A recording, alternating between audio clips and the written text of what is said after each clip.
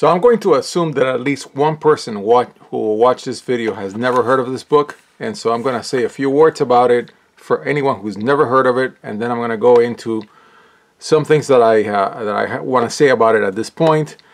I am about a third into the Wade real analysis book. If you watch any other videos in my channel, you'll see a whole playlist of all those videos.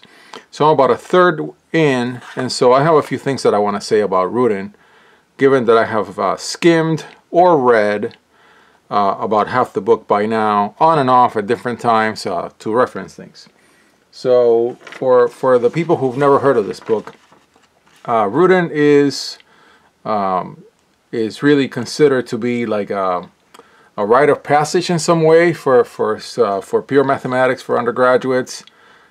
Some people criticize it and consider it more like a hazing. You know, I don't know if you'll understand what hazing is, but it's like, you want to get into this group, we're gonna make you do things that are not nice, just to we wanted you to prove to us that you really belong in this group.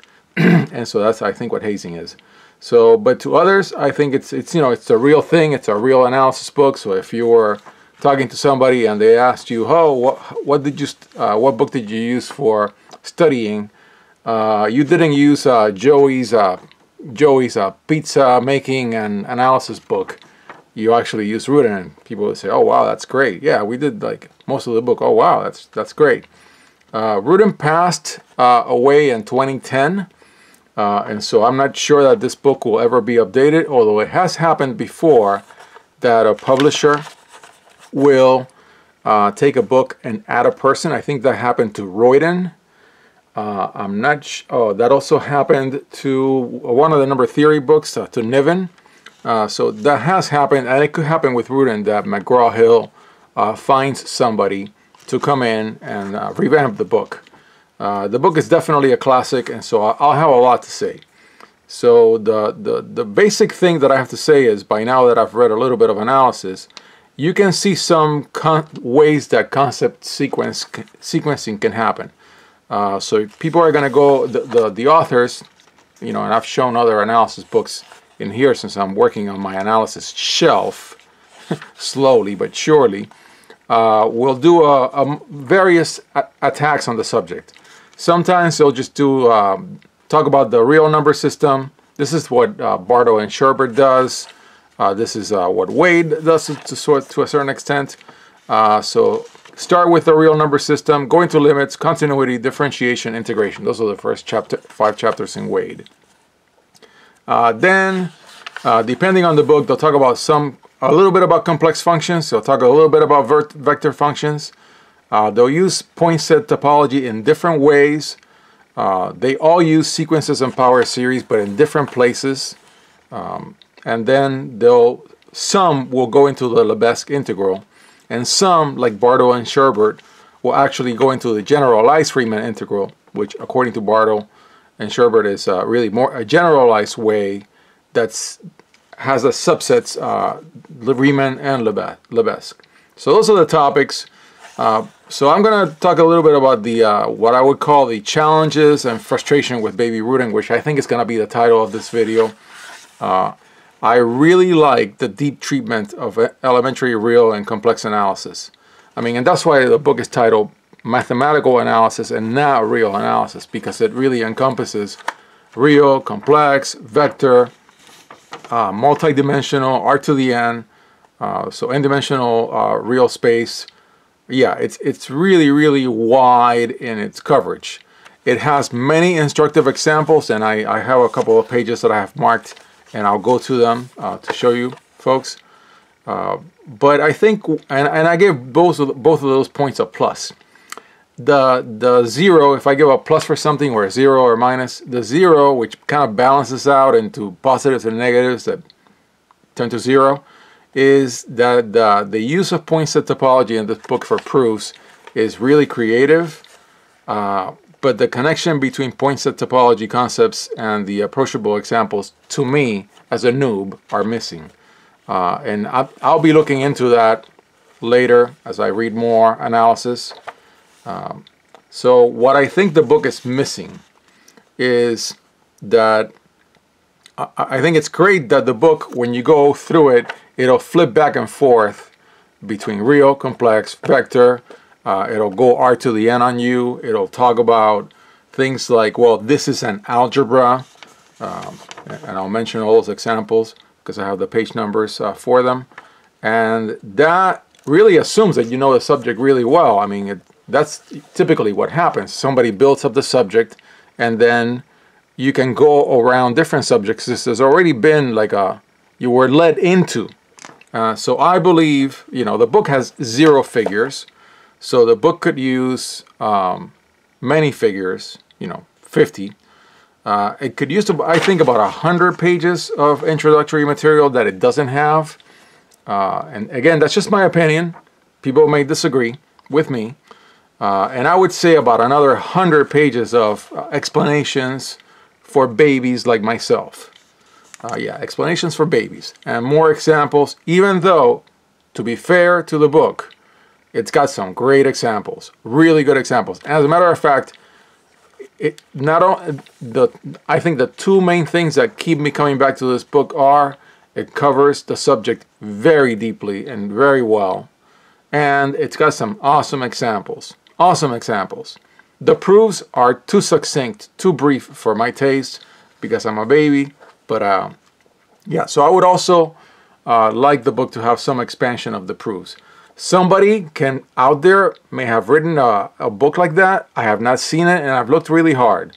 Looked really, really hard for a Rudin-like book. It's as deep, as good as Rudin, but has figures, has explanations. Weight is in that direction, but not really, because weight is very linear. It just, it's all real analysis. There's no complex. There's some vector later on, but it's real analysis, and the title says it all. It is not mathematical analysis like this book.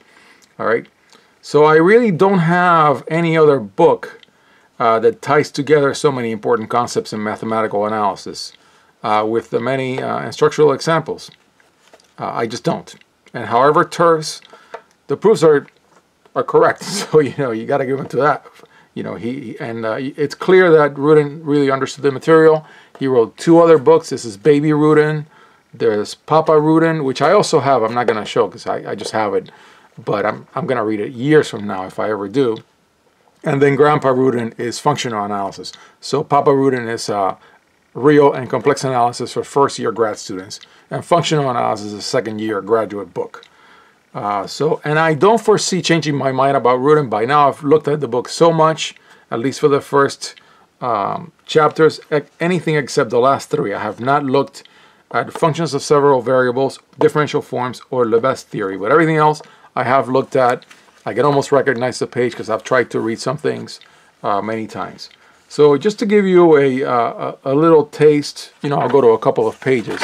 So when you go to page 32 of the book, I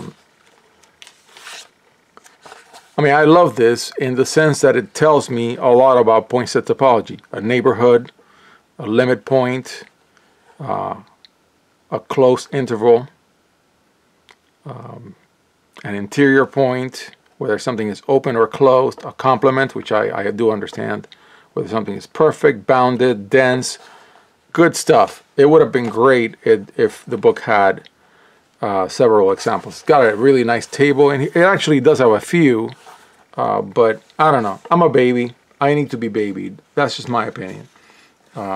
So then if we go, say, for example, to page 63, this paragraph is fantastic. This is Rudin at his best, where he explains how when you put an extra square in here for log n, you get a different, you don't get divergence, right? So, but the difference between diverging and not diverging is not crystal clear. It depends on the situation, and he has a really good example to explain it. I love this paragraph. When I read this, I was like, okay, clearly you are the man. Thank you. Then let's see. Let's go to page 73. So on page 73, he's got an example of how when you square two series, you may get divergence, even though the series by itself converges. Very nice, very well laid out. Yeah, great example, very insightful. Then, let me see, I go to page 94. We go to page 94. We have discontinuity examples. Great discontinuity examples. This is awesome. I love this.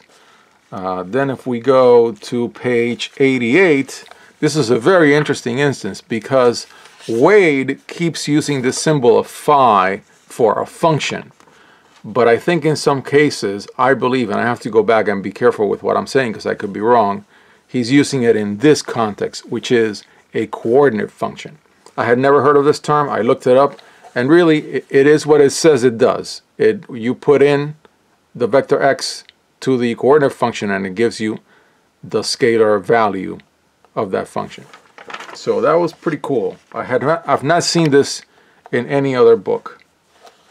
Then if we turn to page 132, which I paged through before by chance, I guess the book flips on it. It's got a physical example. Very nice. This is great. So Rudin has some great examples.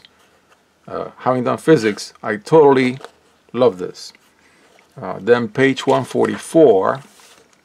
On page 144, he talks about limit flips using sequences. Great examples. This is crystal clear. Better than Wade. Actually, when I started reading the concept in Wade, I was like, I sort of get it, but let's see what Rudin says. Oh, wow, look at this. Great, great stuff. Perfectly explained. And then last, but it's one of the ones that I personally would have liked to get a little more, because I'm a baby, is the whole thing of going into what is an algebra. It's a topic that I have looked up before many times because I find it interesting. And I don't fully understand it. It seems to me like you're describing what a group is, and that constitutes an algebra. I would have loved a paragraph in front of here saying, all right, baby, this is what I mean, and then go into it. But I mean, even though it's a criticism of the book, this is Rudin. This is why Rudin matters.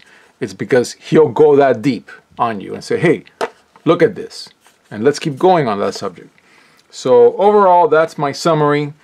After having read a third of Wade and skimmed or read about half of Rudin, I would like someday to take the time to go through this book a lot more carefully. But I don't know if it'll happen. But at this point, that's what I have to say about it.